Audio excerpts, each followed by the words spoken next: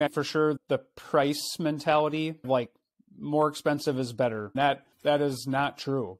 And so how can you fight against it? How could you try to learn more about what you're getting? How can you even come in with more of a plan, especially like on a bigger purchase? I suppose it happens in a lot of smaller purchases too, but just the bigger decisions that you're trying to make and how to assess things like a house, like you said, really having a list of the things that are non-negotiables and sticking to it no matter what. Don't be influenced by like the realtor trying to sell you, even your own realtor trying to sell you up on something. You could build that garage. Like, you don't need a garage. You could build a garage. Like, that's easy. Just having these things that you have to have in place when you're looking at those options. So that one, I think for sure. I think also building in more margin and having like a group of people or go-to people for different things so that you can talk through difficult decisions or things that haven't gone well before you just keep going down that rabbit hole and then try to make a very irrational decision to try to overcome it all, which